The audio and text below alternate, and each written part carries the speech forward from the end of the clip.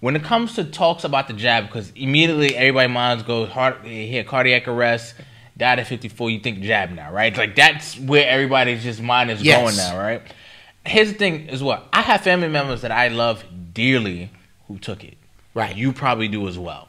Right?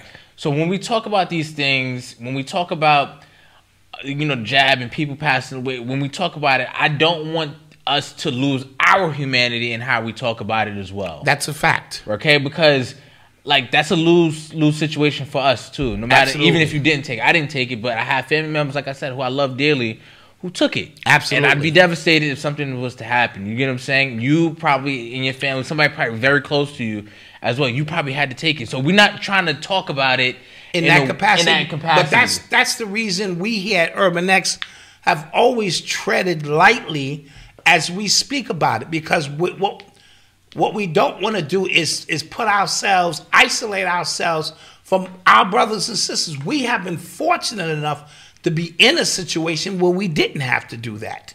You know what I mean? Through either your training or understanding of, these things, or, working for yourself or having a little bit more leverage. So we never want to come out as if like, nah, because that doesn't benefit any of us in the grand scheme of things. We also can't always go extreme. See, that's the problem with being a conspiracy theorist. Everything has to be a conspiracy, and that's not the case.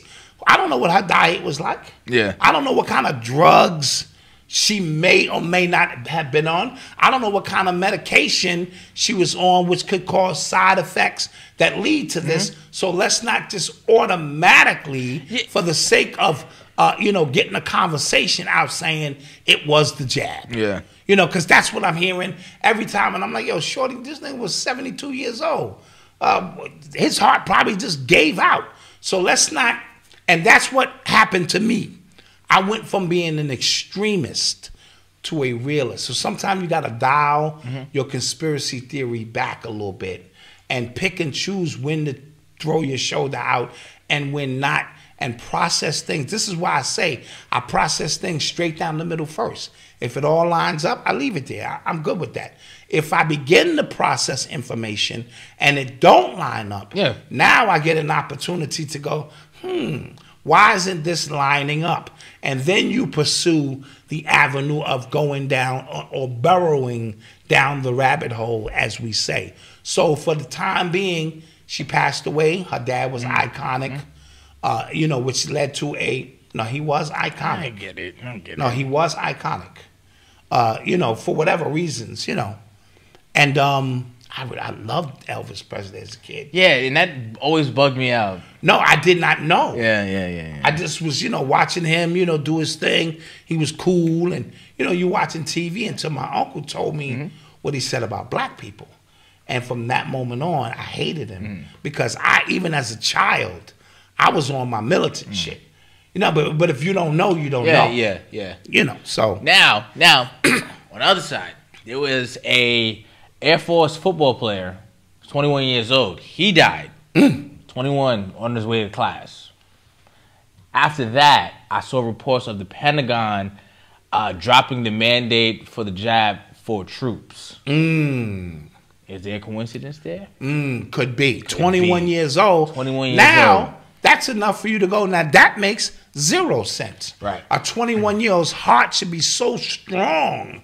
You know what I mean? And his well-being, you in the military, which means you passed a certain level of protocols to be in the military, and your heart goes out, now something ain't right. Right. Now that makes sense. Lisa Presley, like I said, I don't know what kind of life, but she's been in Hollywood a long time. They do drugs, they party, it's a lot going on, and it could be a byproduct of doing cocaine.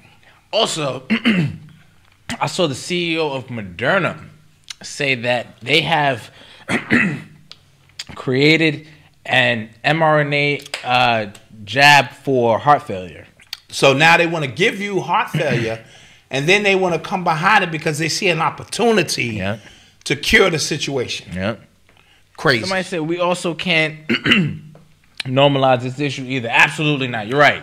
No. And And I think we're about to start. I think we're about to go through something like really, really crazy in the next couple years. Yes, yes. Just you know, what I'm it's saying? Gonna be so overwhelming. Yeah, like that they like, just can't ignore hide it. You can't ignore it. That even your own government, which they're starting to do now. Yeah. But the mainstream media is doing their best to still keep it concealed because legitimate doctors all over the country are having these press conferences saying, please stop. Please stop administering this. Please stop making this stuff available. And on the other hand, you got the government saying, hey, man, did you get boosted up, this and that. So it is a war. This information, like I said, would usually take 40 to 50 years to come out.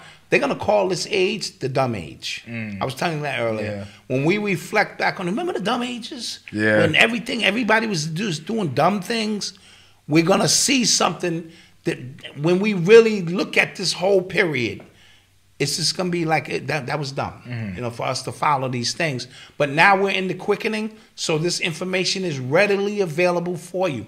The government can't have it both ways. You can't give us a quantum leap in information because this is an information war. Yes. That's why you on YouTube and all of these platforms are free, or what appears to be free, because they're collecting all of your information and selling it to other companies. Red Pill was on just an hour before we got on, really getting down, shout out Red Pill, breaking the intricacies down of trillion-dollar companies, just gathering your information, gathering your behaviors, gathering the things that you like, trying to tap into the human experience as much as possible.